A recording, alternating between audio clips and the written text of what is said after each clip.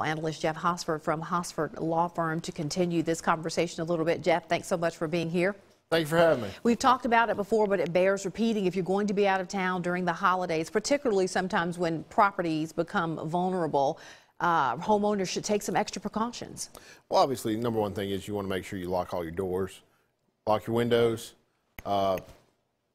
figure out where your valuables are and put them out of sight. And then if you have good neighbors, inform your neighbors that you're leaving town so they may help you watch that area.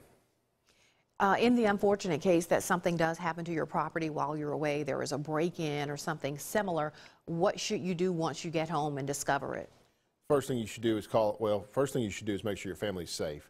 Once you make sure your family's safe, then you should contact the police department immediately, have them come file a report and do an investigation to determine exactly what they can and cannot find from the site where the crime was occurred, and then you'll have to do an inventory of what was taken, and then you need to report that to your insurance company as soon as possible to ensure that you can file a claim for that lost property. All right, we always appreciate your perspective and your advice on these things, Jeff. Thanks so much. Thank you for having me.